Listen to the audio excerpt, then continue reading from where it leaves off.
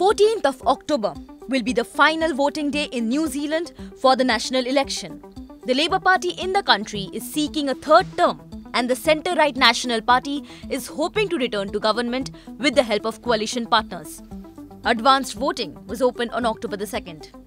The National Party is reported to be popular in New Zealand with 68% voting ahead of the last election in 2020. The polls close at 7 p.m. local time on Saturday. According to reports, the possibility of the National Party winning the largest proportion of votes is high. But polls indicate that it will need at least one minor party and maybe two to form a government. Voting in New Zealand elections is not compulsory, but participation by eligible voters is typically above 80%.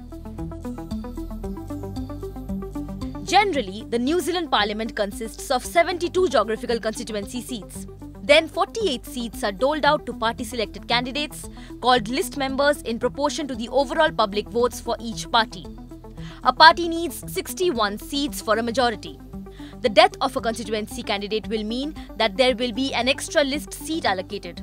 A by-election will be held on November 25th, and from then, the total number of parliamentary seats will be 121. Under New Zealand's mixed member proportional system, it is uncommon for a single party to form a government. Although exceptionally, Labour Party did so under Jacinda Ardern in 2020.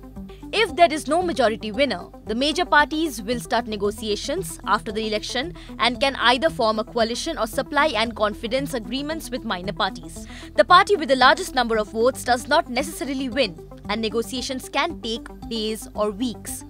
Under a coalition agreement, parties agree to be in government together.